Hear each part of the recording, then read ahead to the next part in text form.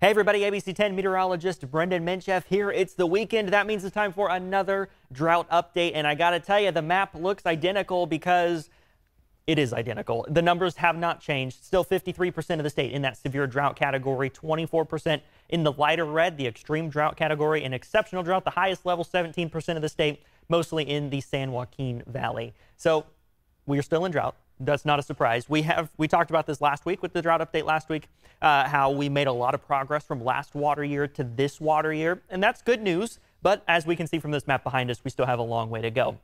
We always talk about how we need the rain, but it goes a little deeper than just how we need rain. We have a lot of things that influence the weather patterns and whether or not we see rain or don't see rain. One of the big ones, and we talk about this a lot. I'm going to go over it again today because as our expert, you'll hear from him in a few minutes, as our expert calls this INSO, the El Nino Southern Oscillation, so La Nino or El Nino. This is the big enchilada. That's a quote. That's what he said. This is the big enchilada in terms of what we call oscillations. So the first one is INSO neutral, where we don't see a whole lot of variation, right? Everything's about where it should be. Cooler water off the coast of South America, warmer water out over the open Pacific, and a fairly decent current between the two.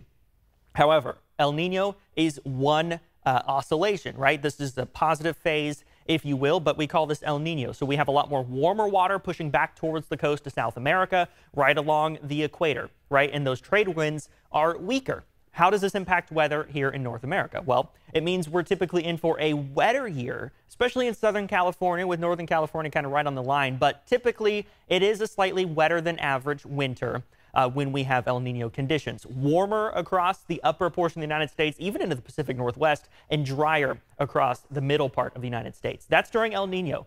But look what happens when we have La Nina.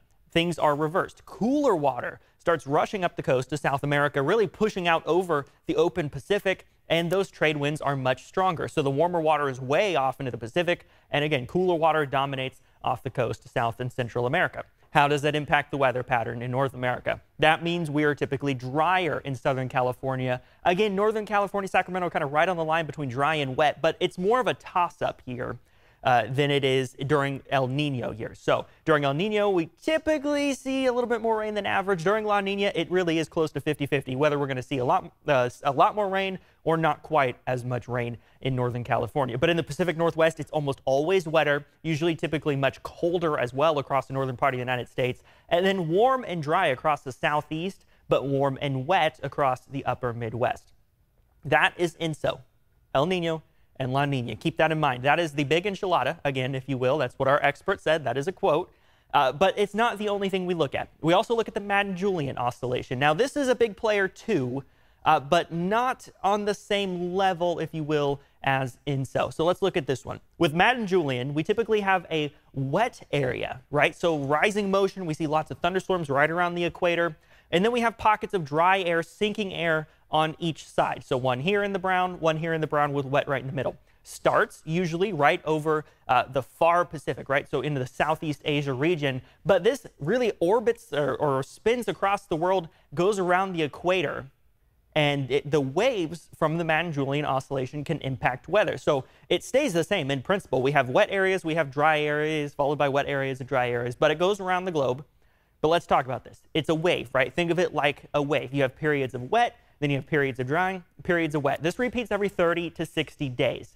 When you throw in the INSO wave, so from La Nina or El Nino, if you have it where periods of dry weather line up and periods of wet weather line up, you can have much wetter periods, so much more rainfall, but you can also have much more dry periods with much less rainfall. So it kind of makes the extremes even more extreme. If they're offset and they don't line up, right? So if they line up, more extremes. If they offset and they don't line up, like what you see here with the MJO wave, kind of dry, and the INSO wave a little more wet, then they kind of cancel each other out. And INSO typically will dominate, and whatever the pattern is, El Nino, La Nina, that's the one that'll win out. But again, that's not the only thing we look at. We also look at the Pacific Decadal oscillation, and this has to do with sea surface temperatures. So everywhere in this reddish color, that's much warmer than average sea surface temperatures.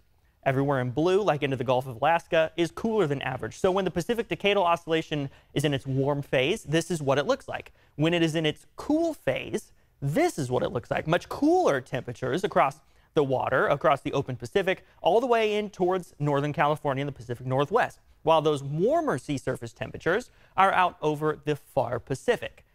That impacts our weather as well, and we'll get to that in just a second. But you can see when we look at current sea surface temperature anomalies, a lot of this is from La Nina. La Nina means cooler water over the equator. But with the PDO, the Pacific Decadal Oscillation, in its cool phase, it can make these temperatures about a fraction of a degree to a degree cooler than normally would be. You can also see some warmer than average temperatures near the Gulf of Alaska. So that's something else that we watch. Again, not the only thing we look at. There's also an Arctic oscillation, where low pressure, when it's in the positive phase, low pressure sitting over the Arctic, high pressure south of it. That means the jet stream is typically not as wavy. Of course, we still have some waves in the jet stream. We always do. But it's not as wavy. This means the cooler weather, the unsettled weather, typically stays up further north, towards Canada, towards the northern United States, as we go in towards the wintertime. If we flip it and we have a negative Arctic oscillation, then high pressure sitting over the Arctic, low pressure works its way further down towards the equator. That makes for a much more wavy jet stream, and that's how we get a lot of our weather events. Our rainfall events is when we have those wavy jet streams and when we have those low pressures that frequently dip down from the Arctic and bring us cooler weather, more unsettled weather. In the wintertime, again, that's how we get a lot of our rain. Those are the oscillations, but there's also another important one called the Pacific North American Pattern. This might look familiar. I show this a lot on my weather pattern graphic, but this is actually a persistent pattern that we can see by looking in towards the Pacific Northwest and the Gulf of Alaska. So in the positive phase of the Pacific North American Pattern, high pressure sits over the western part of the United States. Sound familiar? Low pressure over the Gulf of Alaska. This typically means drier and warmer conditions over the west coast. Again, that sounds familiar because that's what we're seeing right now. The PNA pattern is in its positive phase. But if we flip it in the negative phase, here's what happens. High pressure moves out over the Gulf of Alaska. That allows low pressures to really ride that wave down in towards the west coast, bringing us more low pressure, more unsettled weather. That means we typically see wetter and cooler conditions. So all these things add up to really affect our weather. And we can sort of forecast these things. We can look out ahead, and this is the PNA index. You can see it is trending positive right now. And again, forecasting out, same with the Arctic oscillation, we can forecast it. And looking at the MJO, we can see areas in green, rising air. That's where we're seeing more rainfall. Areas in brown, sinking air. And you can see here's California and the U.S. West Coast. It's in the brown area right now, so it's predominantly sinking air. But these are all waves that emanate from that Madden-Julian oscillation that goes around the equator. So tropical weather does impact the weather across the globe. I'm not talking hurricanes, I'm talking large-scale patterns like the MJO. Here's a summary of those current oscillation states. INSO, we're in the La Nina phase. That typically means a toss-up in terms of precipitation. MaddenJulian during the La Nina phase is typically weaker in the Pacific, in the eastern Pacific. And what does that mean for us? That means we typically don't have as much rising air. We don't have that help, right, to fire off more storms, to bring us that unsettled weather. So you combine the La Nina and the Madden-Julian oscillation, that means, well, now we're struggling for rainfall, right? But throw in the PDO, the Pacific Decadal Oscillation, which is also in its negative phase, well, that also means less chances for rain, less help in terms of producing that unsettled weather in terms of the West Coast. So now we have three of these things working against us. Positive Arctic oscillation also means, we just talked about this, also means typically less unsettled weather for the West Coast, less chances for rain, more stable atmosphere. And then finally, the Pacific North America pattern is in its negative phase as well. And we've seen that a lot. You've seen it on my weather pattern.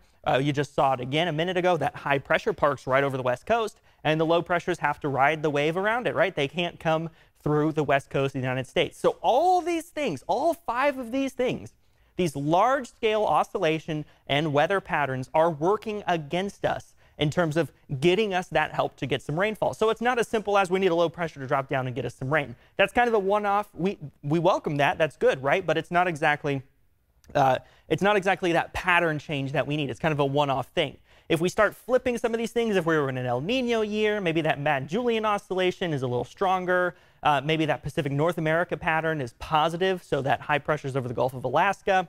Well, those three things alone would help to bring us more unsettled weather, give us a wholesale pattern change that really lasts and sticks around. Well, unfortunately, all 5 of these things, again, are working against us. They're weaker, they're negative. In the case of the Arctic, it's positive, but that's not what we want to see in terms of helping to get us rainfall. So this was a very in-depth thing. The oscillations are not something we typically talk about on an everyday weather forecast because sometimes they last a long time. The Pacific Decadal literally can last 20 to 25 years in this pattern without changing.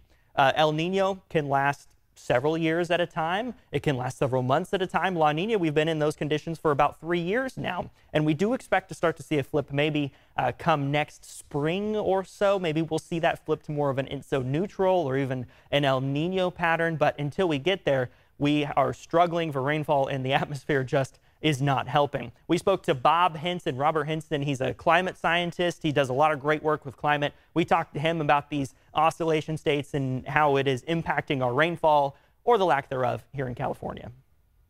You do have kind of a train wreck of dryness producing influences for sure. I would say that not only in California, but across the United States and many parts of the world, El Nino has a substantial role in predicting rainfall during the northern winter, which of course is the wet season in California. But it isn't just El Nino, La Nina. There's more to the atmospheric puzzle. I think at different times of year, they may vary in importance. I mean, certainly overall, ENSO is the big enchilada. So the PDO, Pacific Decadal Oscillation, you could think of it kind of like a longer term El Nino Southern Oscillation. It's kind of a way of looking at the aggregated effects that we think of as associated with El Nino and La Nina. So, for example, let's say we might have a 20-year period where we trend a lot more toward La Nina. That is often associated with a negative PDO. And likewise, when the PDO is positive, you're likely to get a lot more El Nino. So that's why I think of them as kind of longer term. PDO tends to wax and wane on intervals of maybe 20, 25 years. And it's not fully understood how the PDO and ENSO interact. The MaddenJulian oscillation is basically a pulse of showers, thunderstorms, convection that wraps its way around the globe over a period of, say, 4 to 6 weeks on average, or 6 to 8 weeks. But that time scale can vary. It can slow down or speed up. Basically, it's a blob of moisture and rain that circles the globe, moving around the equator from west to east. And some of that can extend up toward California and modulate how much rain you're getting. I see the PNA as kind of a descriptor as much as anything. It's a way of describing a pattern that can set in for a chunk of a winter or sometimes the better part of a winter. So, one mode is where there's high pressure dominating on the west coast of the US and Canada, and the jet stream is arcing up and then dipping down over the central eastern United States. And that tends to make it pretty droughty in the west and pretty cool to cold in the east when we're in the heart of winter time. So you can also get the PNA set up to where there's lower pressure coming into the west coast, and that's obviously much more of a wet pattern for California. The PNA can wax and wane on varying timescales, and it's not like something like El Nino, La Nina, where it sets in and you pretty much know it's going to be in place for most of the winter into the spring. These atmospheric oscillations and long-term patterns are already complex and in some cases not even fully understood. And yet we haven't even mentioned climate change. All these oscillations are playing out amid, obviously, this longer-term warming trend, right? So I'm really interested in how the oscillations are going to be modulated by human-caused warming. And it's difficult to say exactly how that's going to happen, right? They're complicated phenomena to begin with, and then how climate change is going to affect those. So, for example, it was thought for a long time we're going to have more El Nino type conditions as the planet warms. There's now increasing evidence that we may actually flip more towards more frequent La Nina, which obviously would have big implications for California. So that's sort of a stay tuned, watch the space thing.